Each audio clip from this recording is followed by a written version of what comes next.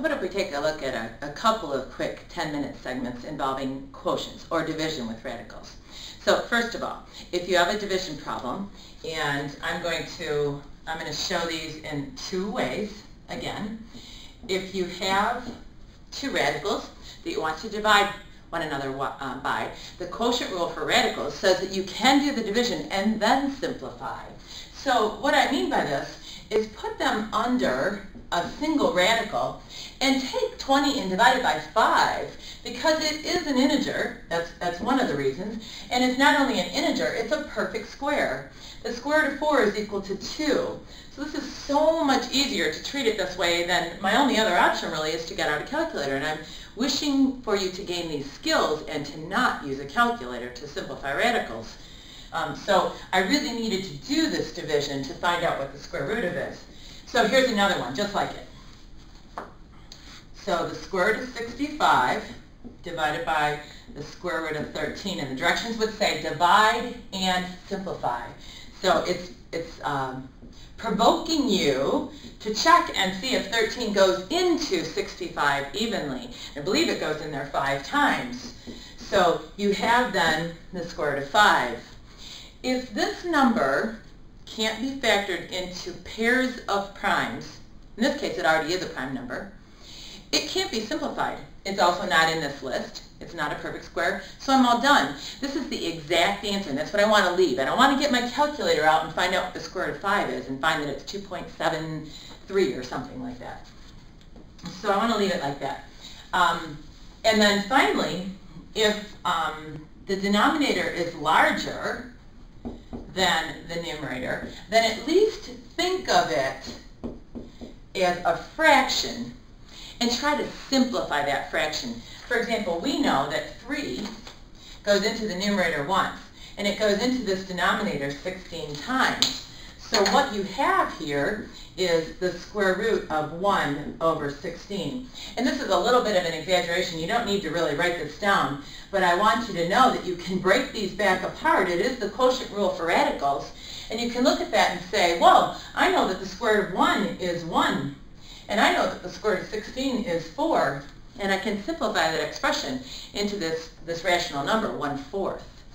So simplify first, if it's going to be a fraction, and then go ahead and simplify the radical expression itself. So let's say I had 48x cubed in the numerator and 3x in the denominator. Again, please think of it like that, and remind yourself that the numerical factors, I can reduce those fractions by dividing 3 into here once and into here 16 times, but please remember these bases are alike, so you subtract their exponents.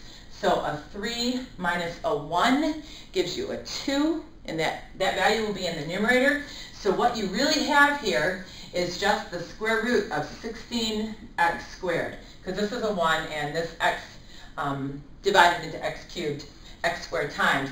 My answer then is 4x, because I can reduce that last piece. Let's see, let's look at, sometimes they're given to you underneath a single radical. Everything I've been giving to you so far has been a radical symbol in the numerator and in the denominator. So again, I'm just asking you to say, geez, I recognize that 64. You know, the square root of 64 is 8. And I recognize, no, I don't recognize that 289. I might take my calculator and check it and see if it might be an integer. And it is. If you take the square root of 289, you get 17. So in the numerator I have an 8, and in the denominator I have a 17. That's what I'm looking for in terms of simplifying it. I'm not looking for a decimal value that you got from your calculator. Another one. Again, a whole, the radicand is a fraction. So here's 9a squared over 625. So all of these are perfect squares. That one you may not recognize, but because that one's a perfect square and that one's a perfect square, because you know the square root of 9 is 3, and you know the square root of a squared is a, then maybe you should just get your calculator out and just kind of find out if by chance that's a perfect square, and it is. It's equal to 25. So in the numerator I have a 3 times an a, In the denominator I have a 25. The 3 and the 25 cannot be reduced, and so I'm all done. Let's see, one more. And then we'll look at what's called rationalizing the denominator. So this last one,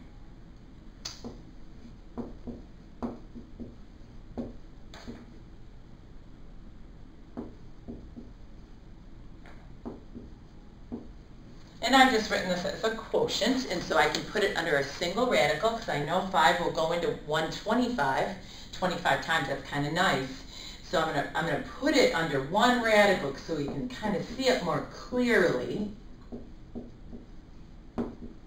So again, 5 goes into here once and into here 25 times. These q's have like bases. Their exponents can be subtracted. If you're comfortable with taking 3 and subtracting 19 and getting a negative 16, that's fine. That would be q to the negative 16 in the numerator. We don't like negative exponents. We would have to move it into the denominator. But look, if you would just take 19 and subtract 3, subtract in that order, you get q to the 16th, and you'd recognize that that is in the denominator. Q to the 16th is in the denominator, and finally the square root of 5 is 5. The square root of q to the 16th is q to the 8th, because I divide that 16 by 2, and I can check it because q to the 8th times q to the 8th is q to the 16th.